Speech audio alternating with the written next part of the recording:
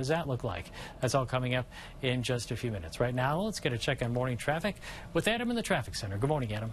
Good morning, Mike, and good morning, Chicago. Will definitely take the dry and rain-free weather here. The roads look great, too. We are crash-free out there this morning. Dan Ryan Express lanes, though, are closed until 7. That eastbound side from Garfield to the Skyway, not a big deal, just a few minor delays. Also on the Ike inbound Ashland to the Circle there, 3 left lanes closed until 9, and as you can see, not causing major delays just yet either. And let's head out to the Elgin O'Hare westbound of Meacham. You have a right lane out until 10, but folks, by that point, there shouldn't be too many people on the Elgin O'Hare, so you should be okay there. CTA rerouting the 78 bus is a big problem up north. Montrose and Paulina, this intersection work, this closed due to the sewer work still going on in that neighborhood, and it's bad news. People are trying to skirt around this, so hopefully it doesn't cause so many problems for that Pride Parade.